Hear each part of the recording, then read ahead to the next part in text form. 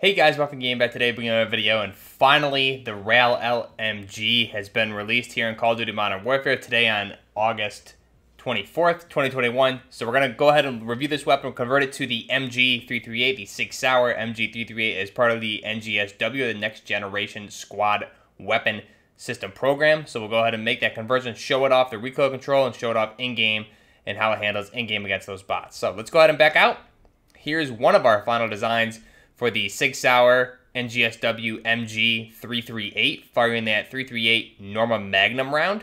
So let's go ahead, we'll back out. First off, to unlock this weapon, the unlock criteria for this, if I go back out to my main multiplayer menu, is going to be to get 5 kills using an LMG, any LMG, with the Scout Combat Optic. So the way I did this is I selected my Holger, and then I went ahead and basically just put on that Scout Combat Optic there, switched over to the T-pose, and then I switched over, I took off the compensator here, and I went ahead with the sleight of hand, and then we'll do the Ranger foregrip. This is what I did, this is what I used to get those kills, so you just need 5 kills with an LMG with a Scout Combat Optic in one game, 7 times. So get in a game, get those 5 kills with the LMG with this optic, and then go ahead and back out and do that across 7 games, and it'll track and you'll be able to unlock it. Again, I used it with the G36 and Shoot the Ship playlist, and again, I got it all in 7 games. Very easy. Takes maybe 30 minutes to unlock, and it works out really, really well. So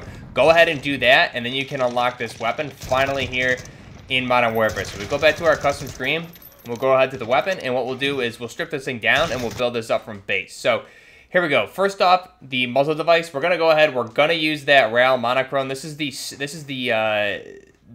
actual suppressor that comes from SIG Sauer for these new machine guns. This one is proprietary software of SIG Sauer, to my knowledge. So this is gonna be essentially your monolithic suppressor. This will help with the sound suppression, damage at range, keep you off the minimap. Cons here are going to be the aim down sight speed and the aim walking steadiness. But you can see their monolithic core provides superior sound suppression and increased range. Moderate weight affects agility. But if we go ahead and select that, you can see the look on this. It's a very unique looking suppressor that they have in game. They didn't just copy and paste any of the other suppressors, thankfully. And again, this is really the proprietary design of SIG Sauer that they're using for the MG68 and the MG338. So we'll go ahead and back out. Our barrel options here.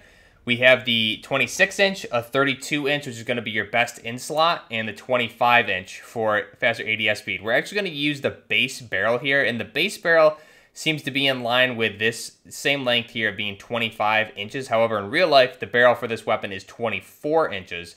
So the base barrel here coming in at 25 inches, same as the trifold light barrel that we have here, but you can see the different barrel options here that you get to get unlocked here. So we're going to leave the base barrel for this design just to stay true to the real life design.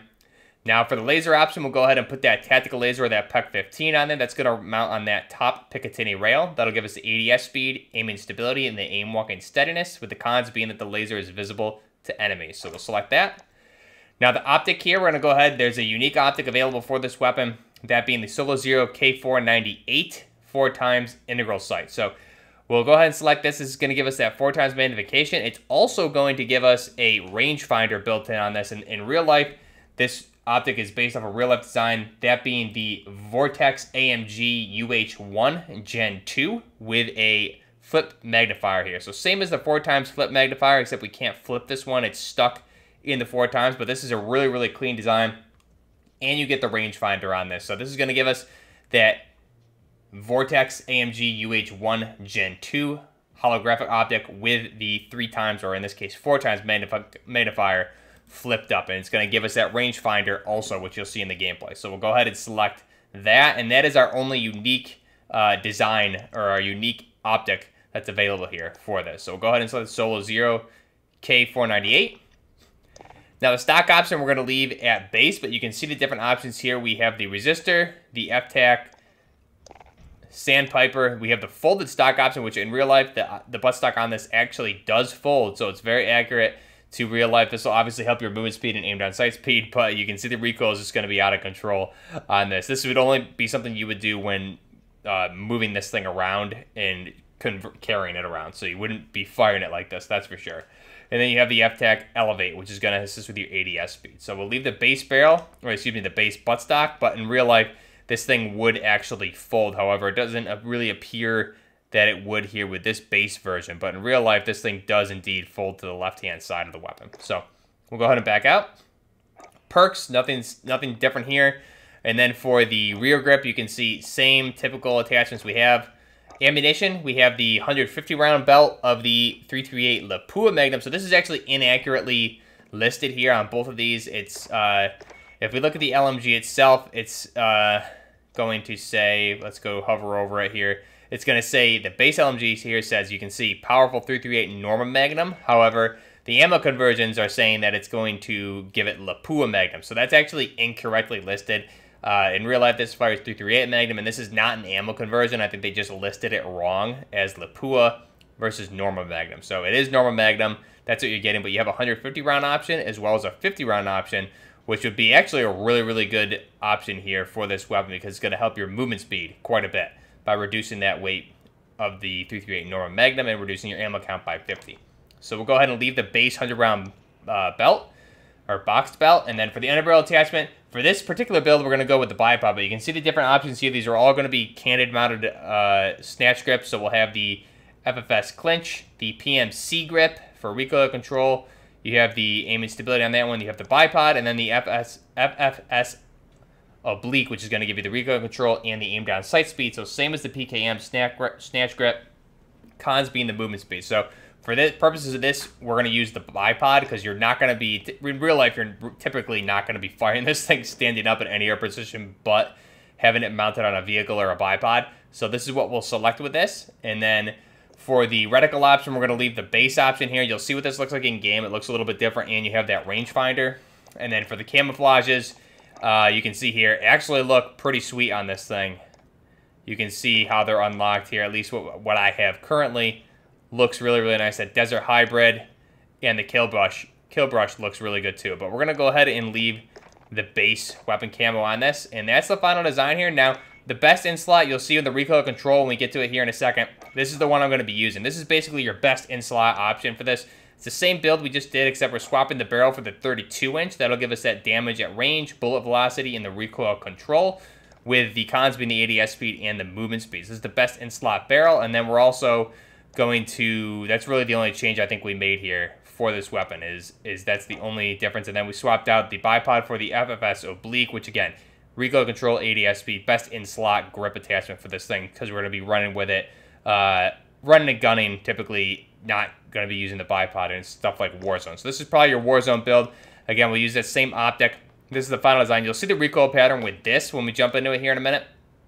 And recoil is very easy to control. So if we go up, we'll go with the main one you'll see in the gameplay. And again, some interesting facts about this. You have the select fire option here on the right-hand side above the pistol grip. Now, the fire controls for this thing are actually completely ambidextrous. Or not the fire controls, but it does have ambidextrous feed tray. Or load. You can load ambidextrously, as well as charging handle can be switched to ambidextrous. So here we have it configured on the right-hand side as well. So you can load from either left or the right-hand side, and the charging handle can be configured to the left or the right-hand side as well. And then the belt box is stuck in what looks like basically a mag well there on the bottom. It kind of fits in there and locks in place in this mag well, and then obviously you use the belt to feed it in. So the belt, you'll see when we get into the inspect animation, you open the tray from the side instead of from the front, which is to other LMGs, you're opening that from the front, or I guess the rear of the weapon, technically opening it forward. That seems to get in the way of a lot of tactical devices and things like that. So the design here, same with the Knights Armament Company designs, is to open it from the side. That way you're not messing up the optics or any tactical devices that you have on top of the feed tray. So you can do that now, which is nice. Again, it can load from the left or the right-hand side, and the charging handle can be configured that way as well. The buttstock in real life, like I said, it folds. And then you have, here's the charging handle you see on the right-hand side. And then the barrel, so you see the carrying handle here. This would be configured. You could actually quick change the barrel if needed. So you would take that the carrying handle, basically open up the front of the handguard, and you would twist that up. You could easily just pull it out and swap out the barrel option for a quick change barrel, or you could in real life convert this to a 7.62. So again, you would just swap out the barrel, change the some other parts of the internally, like the firing pin, things like that, and you'd be good to go. Actually, I think you would really only need to change out the barrel because it is a belt fed. So you just need to change the barrel option for this, and you would be good to go. And that's really it to change it to 7.62 by 51 NATO. So that's it for this weapon. Again, looks really, really nice. We covered everything about it. It's a beautiful weapon. Fires that big 338 Norma Magnum. So let's go ahead now, and we'll get into the gameplay for this weapon and see how this thing handles in-game against bots. So let's go ahead, and we'll jump right into it. So here we are in game, and again, you can see just the weapon inspect here. So you can check the feed tray, which is pretty cool, and check the feed tray from the side. Just gonna give it an inspect there as well, and it's cool on the box, or the belt box itself. It does say 338 Norma Magnum, which is neat. Now you see here, I'm going about 15 meters and just gonna let this thing rip, and the recoil over this is just gonna be straight vertical essentially. And now here we're gonna control it, and very easy to control this. Again, not hard at all. You can see the discrepancy here, how different it is versus just letting it rip versus controlling it. And then here we go, a little bit of hip fire, and then we'll do the reload animation. So it does fire from an open bolt design, so we'll go ahead and clear the charging handle, open the feed tray, put it in a new box, and then we're good to go. So jump into the gameplay here for this weapon. Just here against bots, not using realism or anything like that. Just so you get a sense of how the damage is in multiplayer. And again, like I said, to unlock this, it was really, really easy. I just used the G36, and I had it unlocked within about a half an hour. So pretty easy to unlock. It's a lot of fun to use. Again, this is a big round. And again, part of the SIG Sauer next generation squad weapon program, firing the 338 Norma Magnum. So there's the MG68, which is the 6.8 by 51 millimeter cartridge being fielded by the assault rifle variants. Also in the NGSW program, like the SIG Sauer Spear, Textron, and General Dynamics also have bids for that. That firing the 6.8 by 51. So the MG68 also fires that 6.8 by 51 millimeter round. And then this particular one, the MG338, firing the 338 Norma Magnum. This is an intermediary caliber to bridge the gap between the something like the M240 Lima, being the 7.62 by 51 millimeter, and the Browning M1 or M2 being the 50 caliber. So this is an intermediary caliber between those two, between 7.62 and the 50 cal, and it's designed again to kind of do what the other weapons can't. Now that being mobility for a 50 cal, and it can also reach out to further ranges than the M240 Lima. So the effective range for this is going to be 2,000 meters in real life, which is extending that range quite a bit over the M240, and the weight is going to be 21.4 pounds. So that's going to be lighter than the M240 Lima, which is big because it's firing a larger caliber. Now you're going to be carrying a little bit more weight based on how much ammo you're carrying, but typically, like I said, you're not going to be, this is going to be deployed within special units, and it's mainly going to be more of a vehicle-mounted, maybe one of these per special squads to be posted up on bipods, things like that. Now, it also does have a special recoil mitigation system, so recoil in real life is actually only 1 pound more of felt recoil than an M4. So they have a special, it's not released specifically what they're doing yet, since this is still into the trial phases and potentially will be adopted by the U.S. military, but they do have a recoil mitigation system in there, so the felt recoil is 1 pound more than that of the M4 carbine. And like I said, we do have the ambidextrous options on this for the charging handle as well as the feed tray to load. And you also have the load over the feed tray closed option as well. So in real life, instead of opening up the feed tray to load the option, or to load the belt itself comes with, basically think of like a little tab on the end of the belt, and you can just push that through the feed tray, grab it on the other side, and pull it all the way through, and then you'll be good to go. So you don't even need to open the feed tray. And again, that's specifically made for quick loading, when you don't need to open the feed tray. Obviously, sometimes you would want to check the feed tray, make sure there's nothing in there, clear the feed tray. But in these cases, you can also quick load just by feeding that tab through and pulling the rounds into the weapon, and you can load it that way as well. And like I said, it also has that quick change barrel and can also be converted to that 7.62 by 51 NATO, which is the same round that the M240s fire. And again, this weapon coming in lighter than the M240, so that would be a nice option as well. Now, since we have the MG 6.8, which is at 6.8 by 51, and now this being the 338 Norma Magnum, there probably wouldn't be much of a need to swap this to 7.62. So I think they'll probably do away with that if they haven't already. And then, like I said, also the other thing for this is the V-tray opens from the side versus the front in order to make way for tactical devices to not interfere with anything else you have on the top of the Picatinis, things like that. For optics, all of that. And obviously on this particular version, the optics are pushed a little bit behind the feed tray, depending on obviously what rail mount you're putting those on. So that's the MG338 right now. Again, it's still in trial. Hopefully, it seems like at the end of this year, US SOCOM is going to pick which manufacturer they want to go with, whether it's SIG Sauer, General Dynamics, or Textron.